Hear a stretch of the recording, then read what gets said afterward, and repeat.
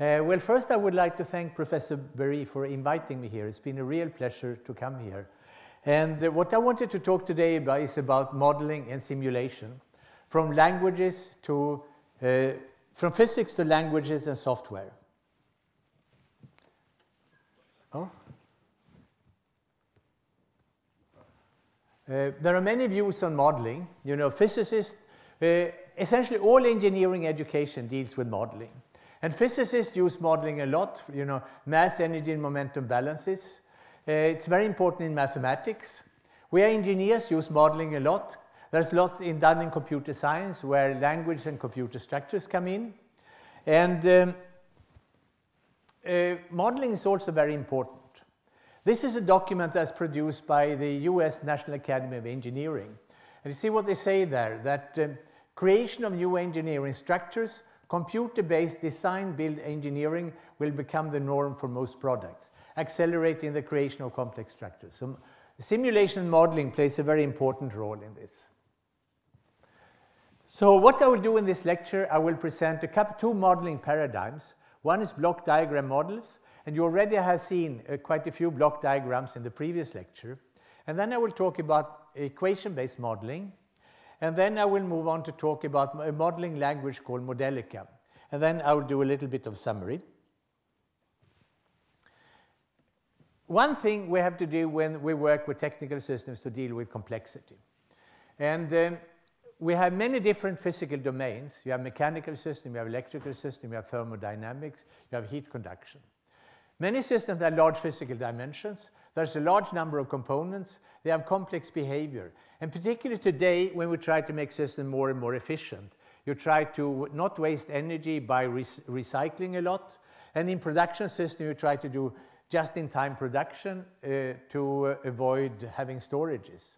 A very nice example of modeling is the Toyota Prius, which I will talk a little bit about later, where they were doing a totally new structure of a car by having electric motors and a regular combustion engine, and then to combine this into a sensible system. And they cut down significantly on number of experiments by using simulation.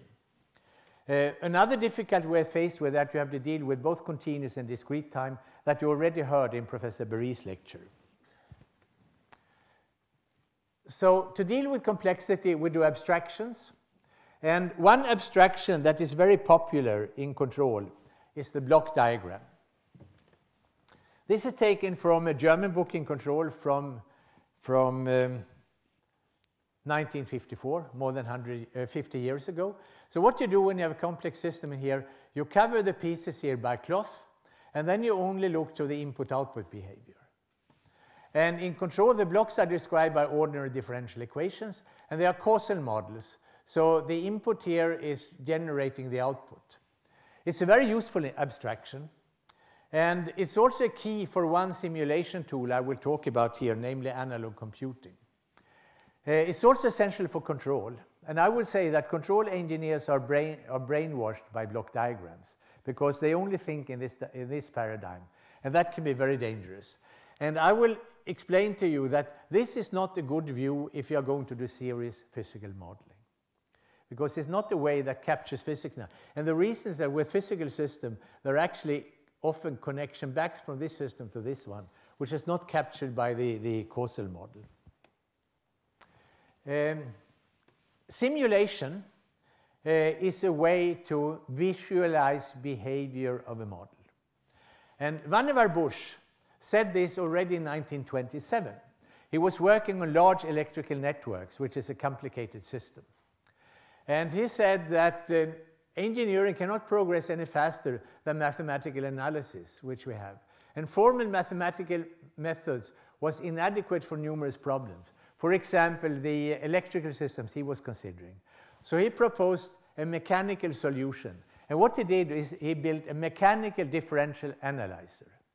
A mechanical piece of equipment that you program with wrenches, and it could solve about 6 differential equations. It had a large impact because differential analysis of this spread quite a bit over the world. And of course, they changed a lot when you got digital computers. So analog computing, the way it works is that you solve an ordinary differential equation by using a feedback loop. So what you have to do, you have to create something that can integrate, and then you have to create something that could generate a function. So in this integrator, in this function in here, you send in the inputs you have, and you send input the states, and this function delivers the rate of change of states. And then when you integrate this, you get back the state, and then you close this feedback loop. So that's one reason why control, which deal with feedback loops, and analog computing have always been very tightly connected. Now what you have to do is that you have to do a device that integrates. What Vannevar Bush did, they had a mechanical ball and disk integrators that was used much earlier by Lord Thomson for a tidal simulator. A nice thing, so what you have to do, integration and function generation. All computation are done in parallel, which is very nice. And I've illustrated here by a diagram. So here you have an integrator. Here you have a summer that's summing these signals. Here you have a coefficient that's changing parameters. Typically in electrical things, this would be a potentiometer. So in here you get a diagram like this. And everything works in parallel, so it goes very fast. On the other hand, you are limited by the amount of hardware that you have. Because if you wanted to simulate a larger differential equation, you need to add more hardware. There's one very important concept here called the algebraic loops. If you trace around the loops in here, and if you find a loop where you don't have an integrator, that's called an algebraic loop. How this showed up in electronic differential analyzer was that the system started to oscillate, and you get strange sounds. And what people did at that time, they put in a little capacitor in the loop, and then they got rid of the oscillations. Of course, you cannot do this when you move into the digital world, because putting in a little capacitor means that you get a very stiff differential equation, and integration is going to go very slow. So algebraic loop was an important aspect of this. Then you had another thing which was interesting. In analog simulation, you had to deal with, when you moved from mechanical to electrical, you have to deal with voltages, typically plus minus 100 volts. You scaled all variables to plus minus 100 volts. And then you added a little alarm. So if any signal went above plus or minus 100 volts, you get an alarm indicating there was something wrong with your simulation. I will come back to this later in here. Another thing that was very difficult to do in this world was granularity and aggregation. The granularity was simply things that could integrate, things that could sum, and function generators. I gave you an example here. This is an electrical motor drive. So you have a motor sitting here, you have a gearbox, you have an inertia, and then you have a PI controller. And then if you look to the drive system in here, you have an inductance in the motor, you have also a little resistance, and you have a back EMF that's sitting here, and is the voltage coming into it. So this was how you would draw the diagram. If you do an analog computer diagram, you do a physical model.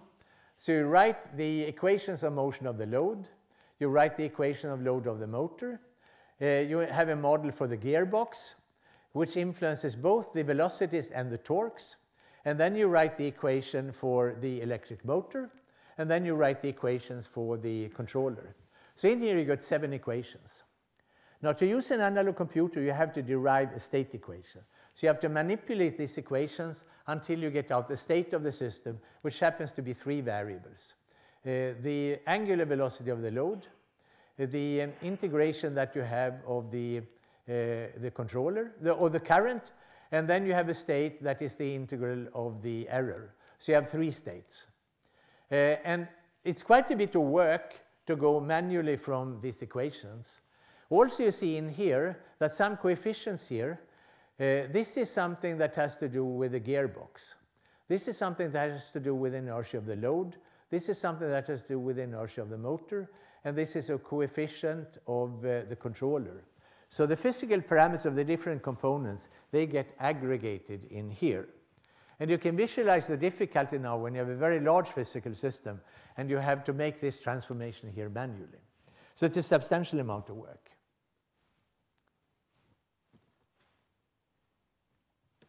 This is what an analog computer might look like. It's an electronic analog computer, vintage around 1950. So you program it by patching wires into a box in here. You were adjusting coefficients by adjusting these coefficients. And then you get plots out in terms of prints in here. So there were typically simulation centers at many research institutes, at the large aerospace companies and other large companies. And they were run by groups who were maintaining this equipment. So simulation was available only to a fairly limited number of people. One nice thing, you can manipulate parameters directly by changing and see what's happening. There was also another thing, namely hardware in the loop simulation. This is a picture I got from the Saab aeroplane company. So they've designed a control system for an aircraft. So they have a control system here in terms of an analog representation that's programmed in the analog computer. In here, they are using regular motors and hydraulics, and then they are simulating the aerodynamics.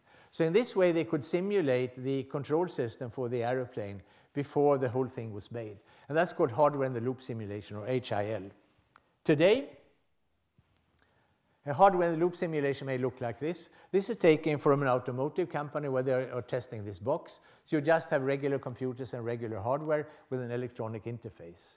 So of course, this has changed dramatically from the analog computer era. I also wanted to put up this one.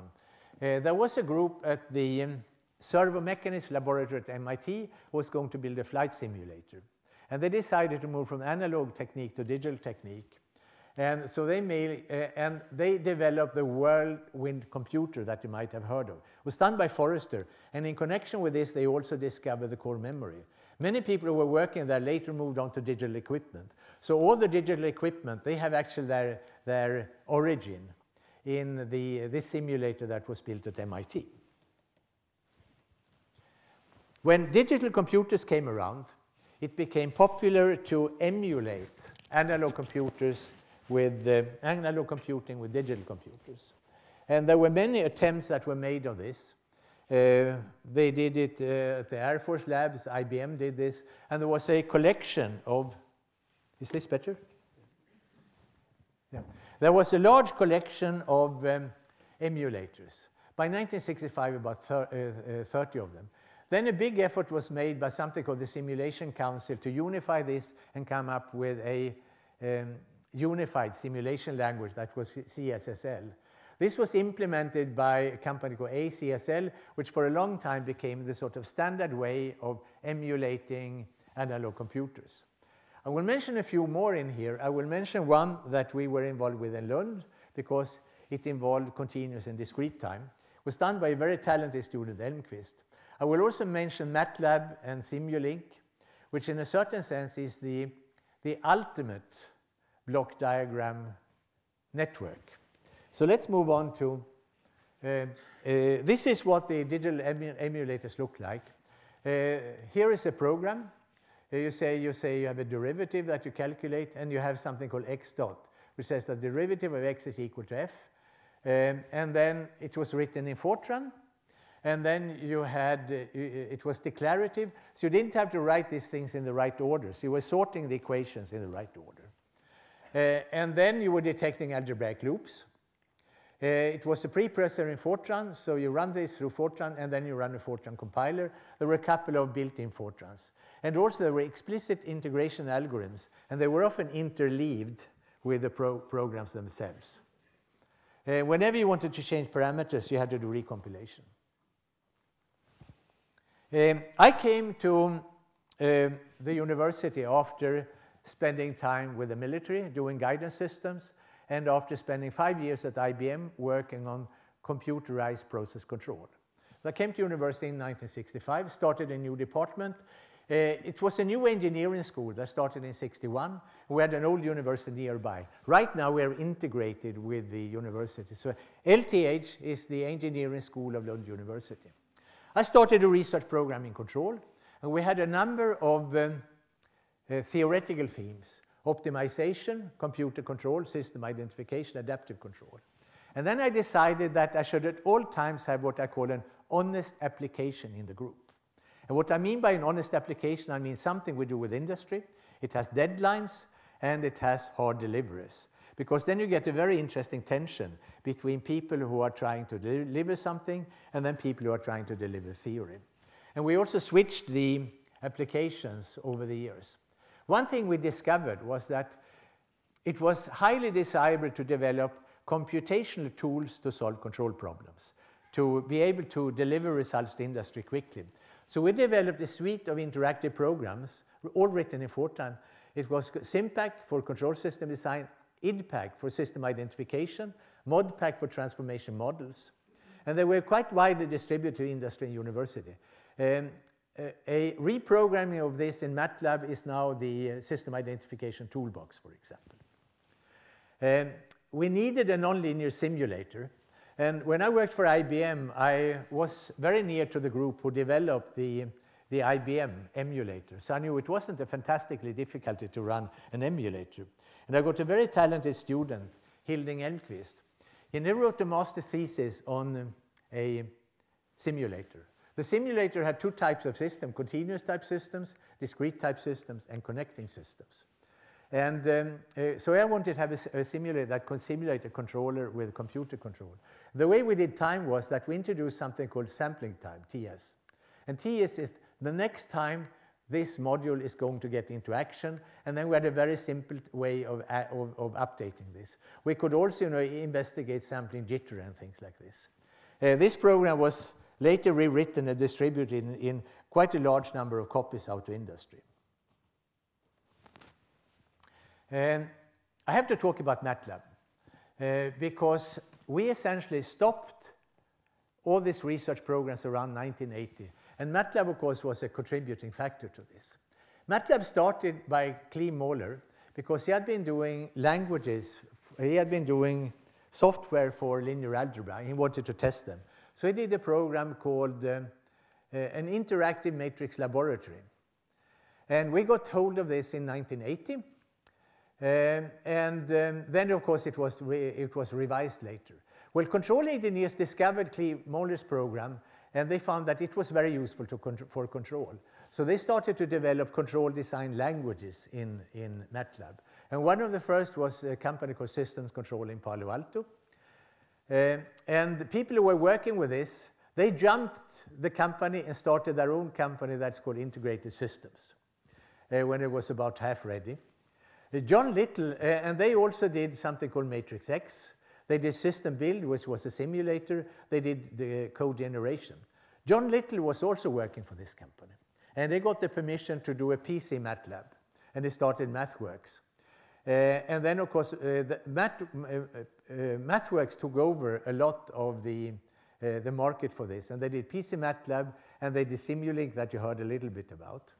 There was also activities of this in France. At INRIA, you did BLAS about the same time as MATLAB came out.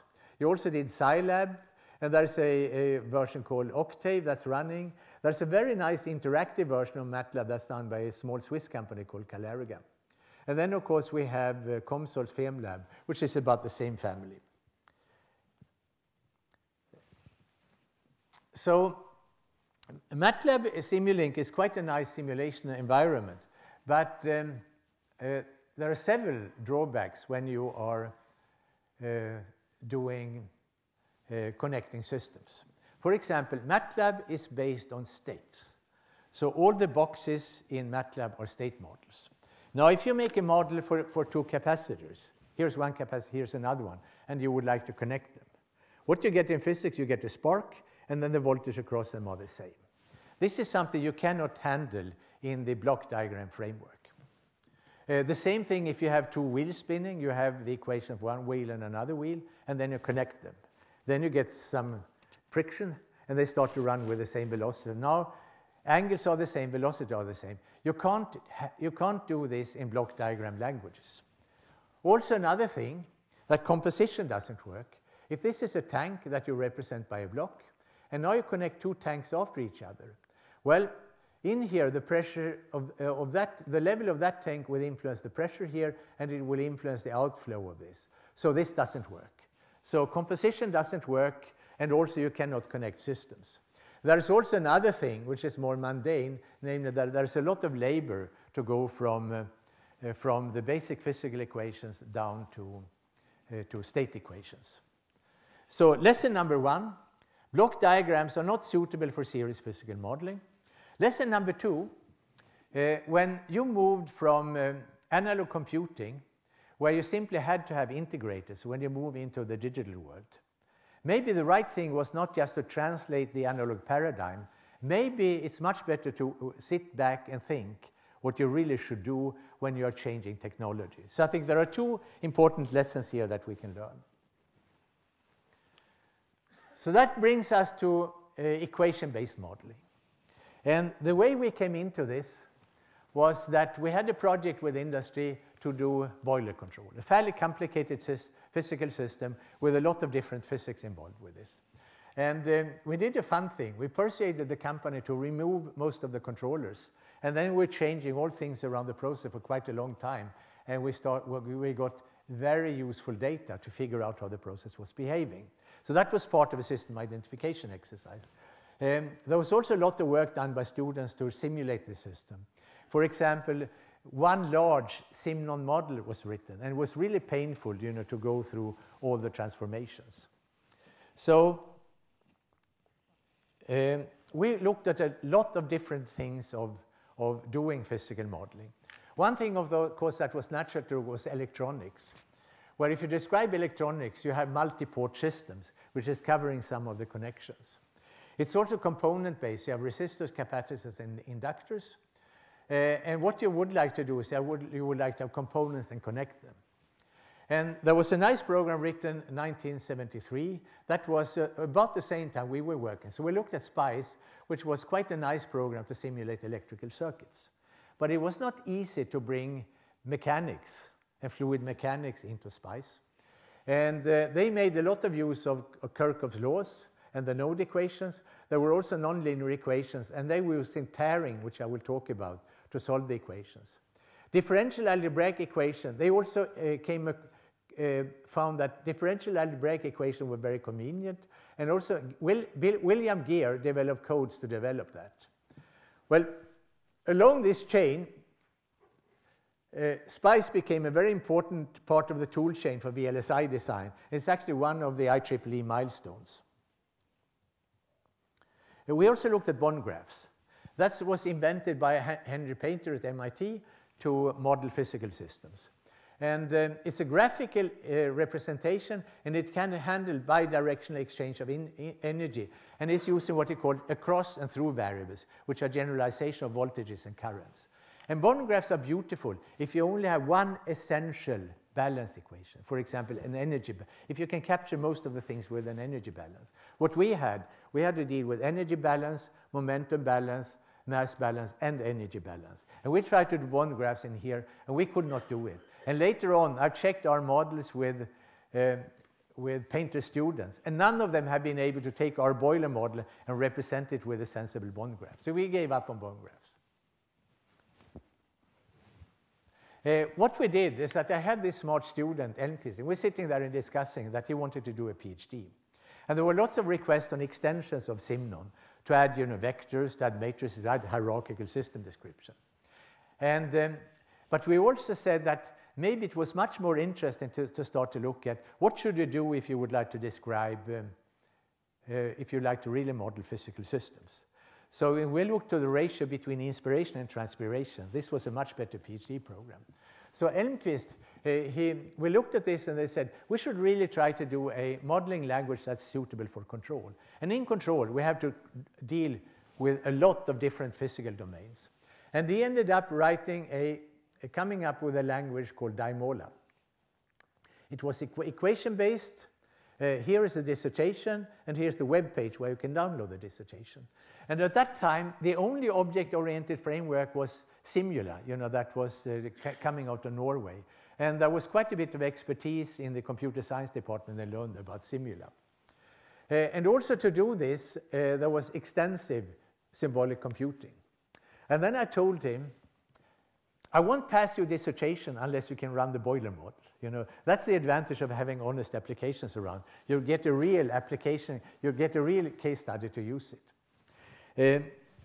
We found out, he made his thesis in 1978, and it was a great idea, but it was really premature because computation capacity, memories were not large enough, address and spaces was not large enough, and we needed a lot of symbolic manipulation.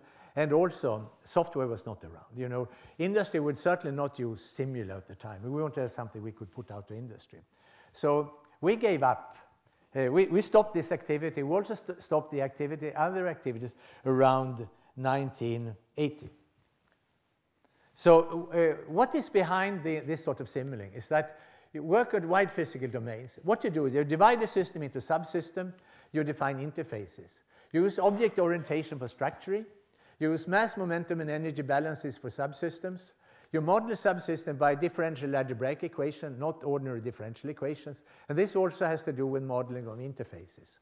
And then you use constitutive equation and database for material properties, use libraries for reuse, and you do a lot of symbolic manipulation to generate code for simulation and other purposes. Something that happens, you know, if you take this mechanical system, you cut it up into pieces, you get these pieces in here. And then you have a lot of variables. You find that this force is equal to that force is equal to that force. So it's a lot of trivial equations. So you have to eliminate all the trivial equations. And then we do reduction in what's called block lower triangular form, which I will tell you more a little bit about. And in this block, you may have linear equation that you can solve analytically. And then you solve the nonlinear equation by Newton method and by using something that's called tearing. And then you get a differential algebraic equation with a low index that you integrate. And all of that was involved in Daimola, although in a fairly simple fashion. But all the elements were there. So let me now talk about reduction to BLT. You make a matrix or a graph where you list all the variables in here. And then you list all the equations where the variable occurs, and you make a mark. This variable comes up in this equation. In this equation in here, we have these two variables. And there's a very nice graph algorithm by Tarian that takes all these equations and renumbers the equations and the variables. So you get this strongly connected component, and you get them as a lower block diagonal form. So you have, around the diagonals, you have matrices. If you're lucky, they're just a few matrices, and then in here you have numbers. So you get the lower block triangular form to start with. And then, of course, what you have to do is that you then have to solve these blocks of equations in there. And these blocks may be quite large for large models. Now, there's something called tearing that you can use to simplify them. It was invented by an electrical engineer called Kroll. And he also called it dichoptics. And there are books. He published papers around 1950 and 1960. And the idea is that you have a large nonlinear equation, and you can break this up into a sequence of smaller nonlinear equations. And so what you do is that you pick up a number of variables that you call tearing variables, and then you pick up the same number of equations that you call residuals. And then you end up with something looking like this. You can then transform the system. So this is block triangular form. And then in here you have a collection of variables. And so these are the tearing variables that are sitting here. And here are the residual equations. And now if you can solve this equation down here, then you can recursively go, you have a much smaller nonlinear problem to solve, and then you can go up here and list. So finding the smallest tearing here, it's a very complicated problem. So therefore, people are using intuition. Hilding was using some intuition, and there's a much better intuition now in the Daimola in the Dassault systems. You can also exploit physics, because by, for example, electrical systems, it's fairly natural what sort of variables you can use. So right now in good software, you can either have automatic tearing, you can have manual tearing where you specify yourself, and you can have a mixture of this. And many of the software for simulation here, they depend a lot on that. I should also mention here a little bit about ordinary differential equation and differential algebraic equation. A differential algebraic equation is simply an equation between variables and differentiated variables. A special case is that when you have an ordinary differential equation in here, and then you have x and y, and then you have an algebraic relation between x and y. And you know, this is perfect if you are going to model connections. You know, now when you connect the two capacitors, this voltage is the same as this voltage. And if you have two mechanical, so it's a very natural way if we are going to use this modeling paradigm and if we are going to connect systems. I shall tell you about something called index. And this is a linear differential equation. So in here you have a matrix, and this matrix may be singular. For example, suppose that this was diagonal, and you have ones, and then you have a number of zeros in here. Then you simply have a algebraic equation. So I wanted to talk about the index, and I will do this in this simple form. If you have these two matrices, there's something called a matrix pencil, which is lambda E minus A. And this is called regular if this is regular for all values of lambda. And the nice thing is that a regular matrix pencil can be transformed into a normal form that looks like this. So in other words, the E can be transformed into identities, and then in here there is something called N. And this is a block diagonal matrix which has Jordan form with zeros in the diagonal. So it's a matrix that has zeros in the diagonal, and then it may have a varying number of blocks with different ones in the superdiagonal. And then here's the right-hand side. Now, if you do this transformation, you can write down what the solution to the differential equation looks like. The differential equation can then be written like this, where this is the N matrix. And the smallest integer, such that the nth power of m is 0, is called the differentiation index of the order differential equation. And the solution to this equation looks like a regular solution of an ordinary differential equation. And then a number of derivatives of this signal in here. So in other words, a differential algebraic equation has the unpleasant property that the solution is going to contain derivatives of the input function. Now, this is not very pleasant, because taking derivatives is very sensitive to many things. And that is the reason why you try to get models where the index is not too high. But index plays a very important role. There is also definitions of index in the more general cases, but I'm not going to go into this. So we thought that Daimola was a very good idea, and we were, so to say, looking around. And in 1990, that time we had workstations. There were object-oriented programs. And the industrial people we work with, they were very interested that we should restart this research project again. So I got pretty good research funding to do object-oriented modeling and simulation. I had a number of people here that are still showing up in the Modelica community I will talk about later on. We did some experimentation in Lisp and Key, and then we were using C++, and we defined an object-oriented modeling language, and we defined a simulator that we were refining. And there was lots of refining done on the symbolic manipulation that were done by Batson. They were also working on index reduction for the differential algebraic equation. So we had a research group with a handful of people in Lund doing this. And then Elmqvist, who had done a tour in industry, he was very interested to go back and start his own company. So he came to Lund in '92, and he started his own company to commercialize his PhD thesis, Daimola, because he actually worked for another company to develop a SCADA-like system. I didn't mention one thing about the Simnon. Simnon had a formally defined syntax in Bacchus-Nor form.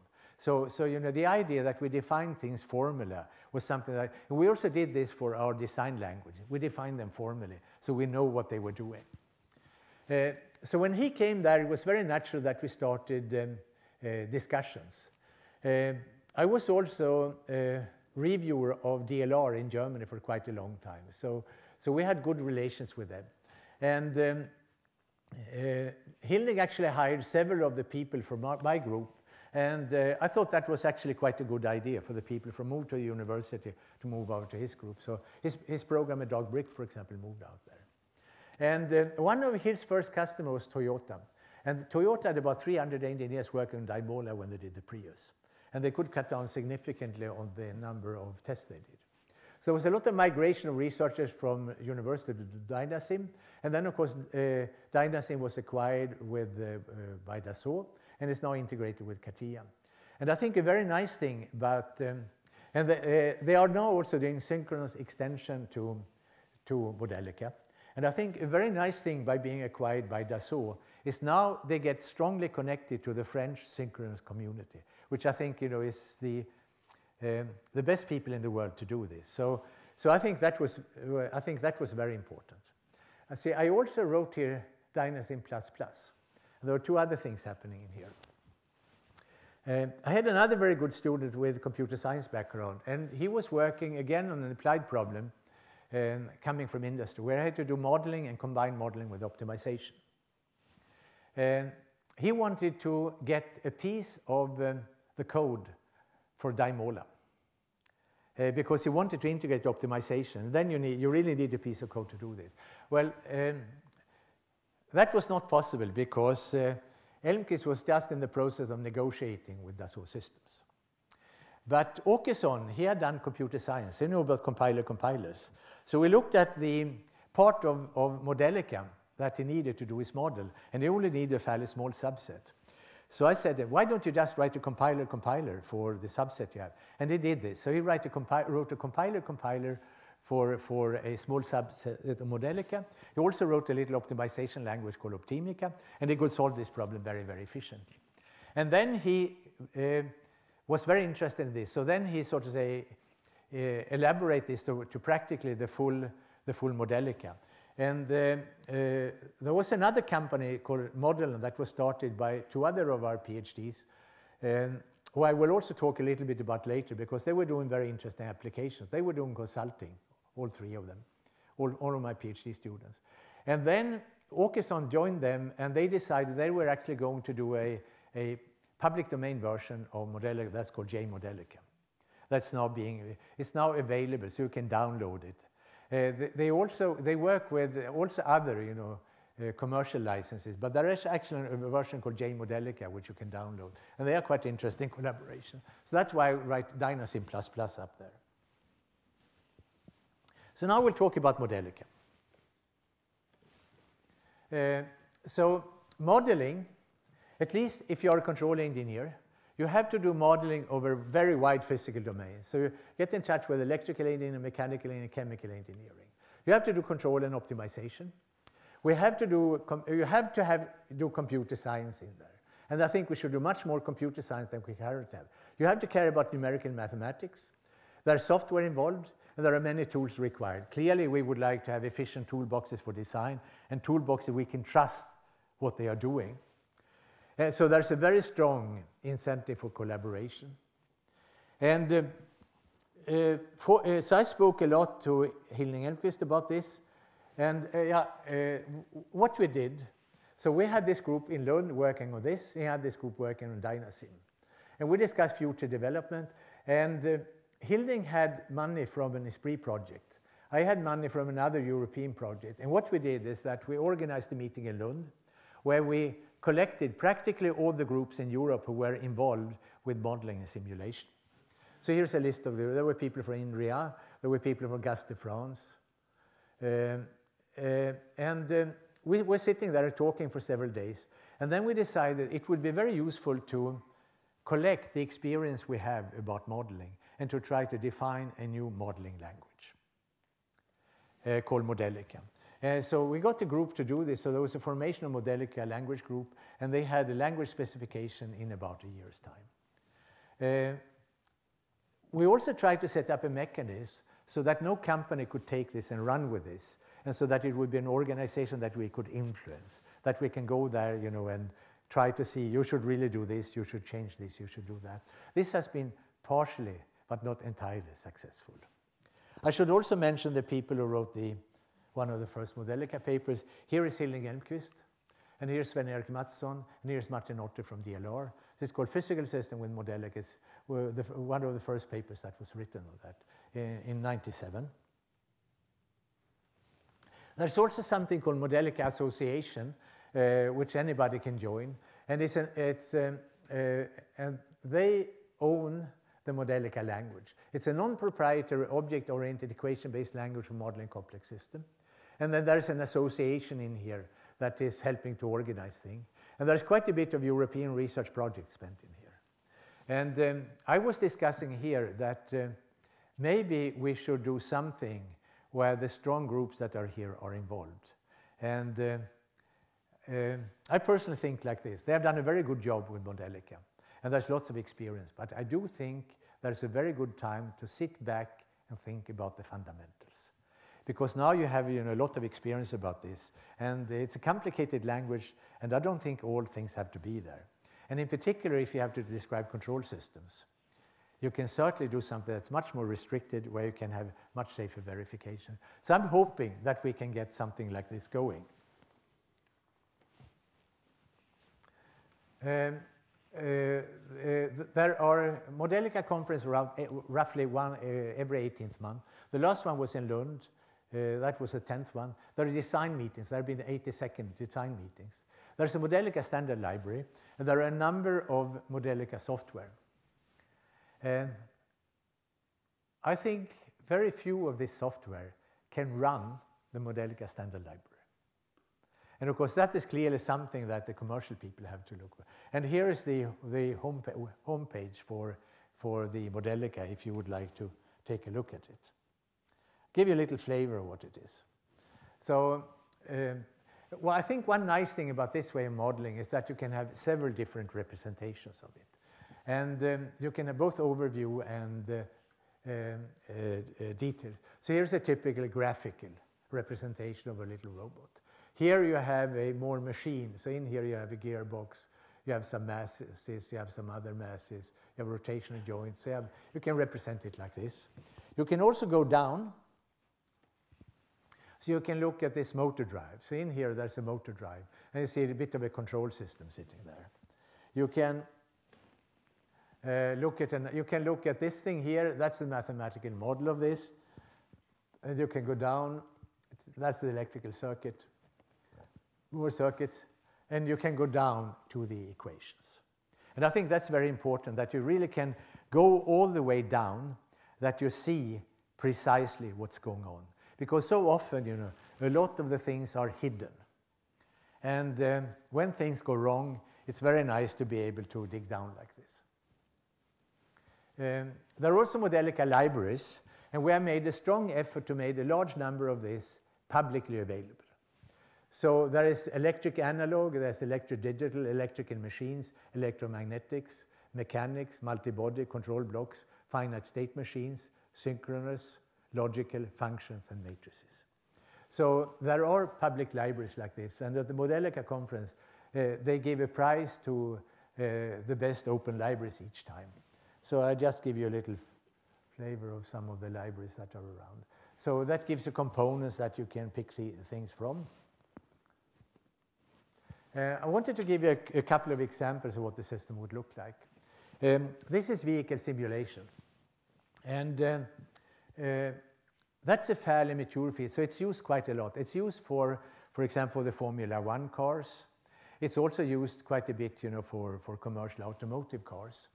And here is to give you the flavor of a model in here. So this is a fairly detailed vehicle model.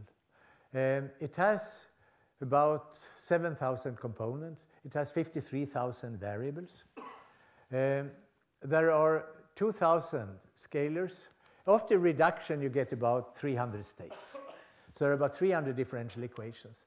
The largest nonlinear system, when you have done Tarjan's algorithm, when you have done a bit of tearing, you are ending up with nonlinear systems of third order blocks that you have to solve. There are lots of linear blocks that you have to solve. And this is running quite fast, on the regular machine. This is not the largest system. The largest system I've seen have often to do with static optimization. So they are static models. There you may have up to several hundred equations. Here's another example. It's a large paper mill, and they are trying to do coordinated control of the whole factory. So there are many sub-factories in here, and they have storage tanks. So there are 25 production units, there are 38 buffer tanks, there are about 250 streams, 250 measurements, and about 2,500 beds. So it's a fairly small model.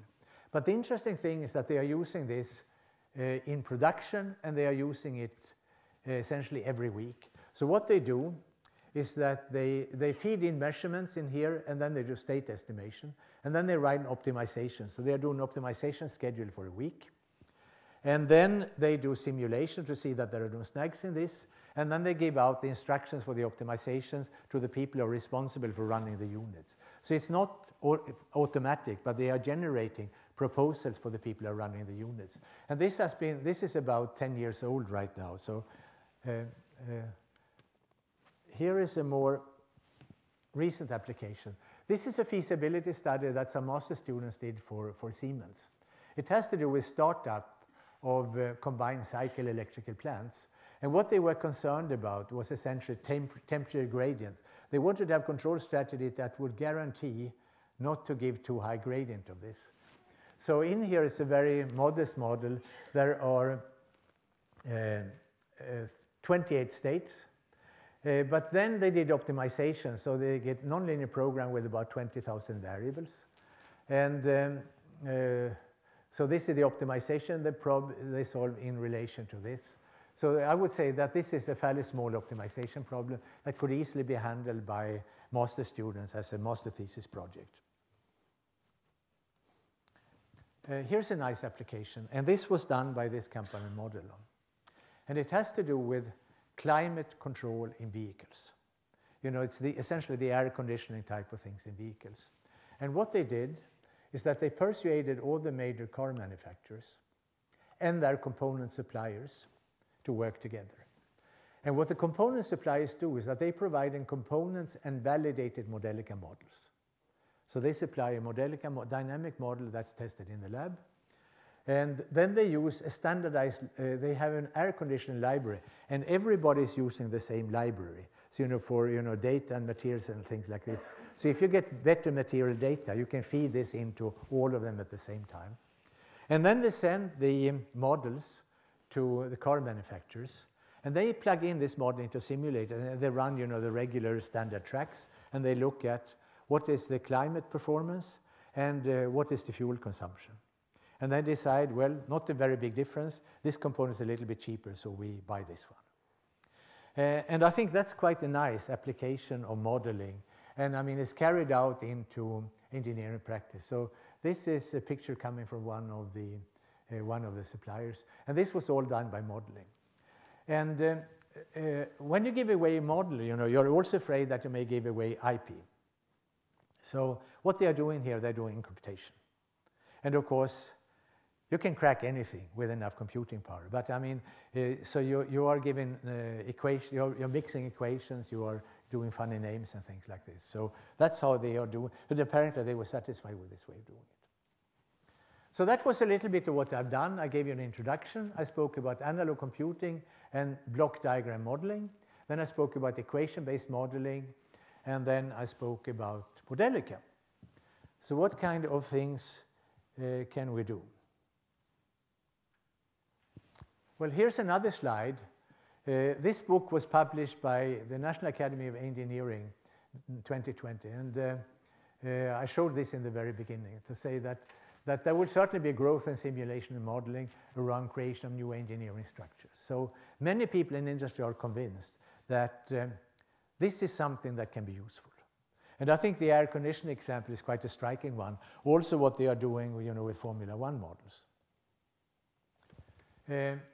I think that simulation is not the only thing. You know, simulation is, to me, a way to illustrate behavior.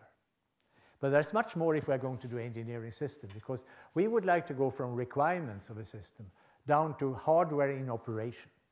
And what I mean by hardware in operation means that we must also take care of this, that when you drive into the car to get it serviced, and there's something wrong with it, there should also be in the tool chain a way to do the changes that are necessary in a safe way. So what we need to do is static modeling for optimization and system design. We have to look at integrated process and control design to design the control system in conjunction when you do the process. We have to do architecture exploration. We have to do optimization. We have to do model reduction, because in control, we have to work with simplified models. So we must have a way to do this. We would like to do parameter estimation. So when we are fitting models with experimental data, we need to run optimization to do this. And we also have to do safe embedded system. So we really need a tool chain. And that means that the things have to operate with each other. So for example, in Modelica, you do quite a useful thing when you're reducing the models, to lower block diagonal form and to tearing. It would be very nice to be able to take out that representation in a machine-readable form so it can be used for other things. So I think what we really should do is to push the people who are developing this so that we get, intermediate results in a very well-defined form that we should take out. And I think it's possible to some degree to do this. Here's a tool chain. One tool cannot do anything. So that's more or less what I said. And we shouldn't forget about the last thing, about reconfiguration and upgrading. So when you find something that's wrong, you should be able to trace back through the tool chain what you are doing. There are some little efforts done. For example, there is something called FMI and FMU that's driven by the automotive industry, where they try to do it's a functional mock-up interface where you can encapsulate a simulation model so it can be run by other pieces.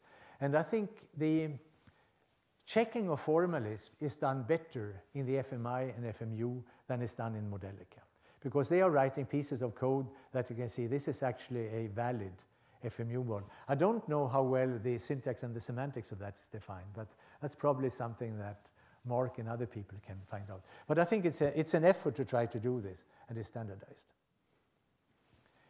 Here's another thing that I think is quite important. I mentioned with analog computing that you had this little alarm when voltage went above plus minus 500 volts. I think when we're developing models that we should also give validity regions. We should try to express under what circumstances is this model valid.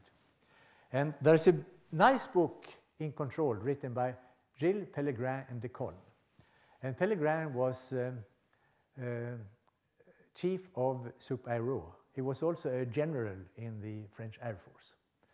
And they have presented something they call the uncertainty lemon. And here's my representation of the uncertainty lemon. What they say is that a model is valid in certain amplitude ranges and certain frequency ranges. So if you draw a little curve in here, that's the curve where the model is valid. And in Modelica, it would be quite easy to implement this, because amplitude, that's just a nonlinear function. And also frequency. We can replace frequency because you have derivatives of all the important variables in Modelica. So this will be a relation between a signal and its derivative. And I think that would be tremendously useful to do. So when we do model, we deliver a validity range of it. And you can actually do, say, grades in here if you want to. So when you're running the huge simulator, when you're plugging things together, you get alarms when you tell that this model is not correct. And this is not horribly complicated to do.